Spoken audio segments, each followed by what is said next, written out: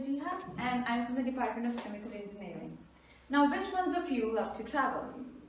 Like me, if you love to travel, you must also have a travel bucket list. In those bucket lists, you can see the places that you want to go and the wonders you would like to visit.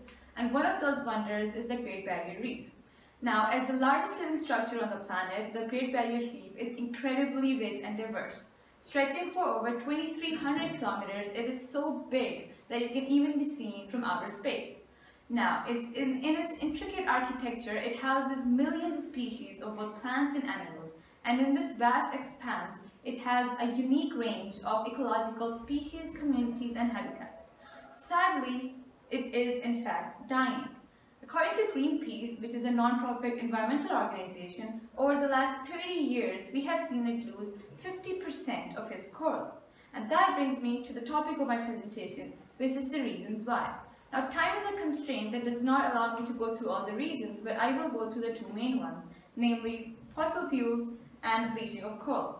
Now, let's talk about fossil fuels. Now, firstly, we'll talk about coal. Now, this little black rock is the main threat to the very existence of the Great Barrier Reef.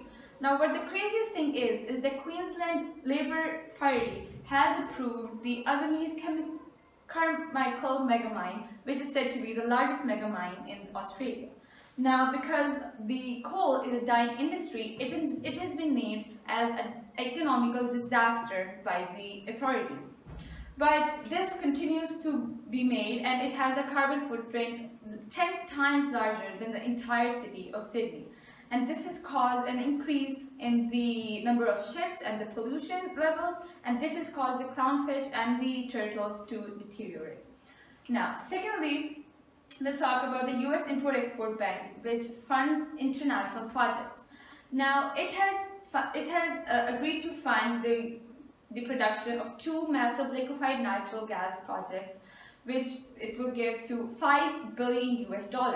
Now, these facilities are being built within the boundaries of the World Heritage Area of the Great Barrier Reef.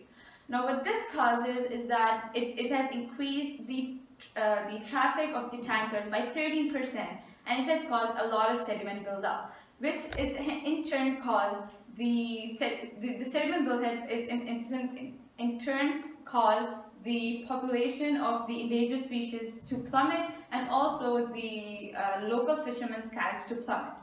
Now, thirdly, we'll talk about the carbon dioxide emissions from these fossil fuels. Now, the ocean, as we know, absorbs 1/3 of the atmospheric carbon dioxide. Now, this might be good because it is decreasing the greenhouse effect, but it is detrimental for the oceans because the carbon dioxide decreases the pH of the oceans and increases the acidity. Now, this increased acidity decreases the ability of the coral to absorb the calcium carbonate that they need for their exoskeletons. Now, when we look at this picture, this is how it was in the past. There was a delicate system in place where the ocean absorbed carbon dioxide from the environment and it stabilized its pH. Now, what's happening in the present is that the carbon dioxide levels are unprecedented, and this has caused the pH level to decrease and the acidity to increase. Now, if the carbon dioxide emissions are to be kept like they are right now, the studies show that the pH could go as low as 7.8 by the year 2100, and this increased acidity will lead to the dissolving of the exoskeleton of the corals, which will in turn make the reefs fall apart. Now, the loss of the reefs is equal to the loss of vital habitat, and it is up to us to curb our carbon dioxide emission so that we are not responsible for what is happening. Now, this brings me to the second part of my presentation, which is bleaching of the corals. Now, we can see in this infographic that I took from the National Oceanic and Atmospheric Administration. Now, what happens is that there is a symbiotic relationship between the corals and the algae. Now, the algae are also the primary food source for the corals. Now, with the increasing temperatures of the oceans, this symbiotic relationship is in danger.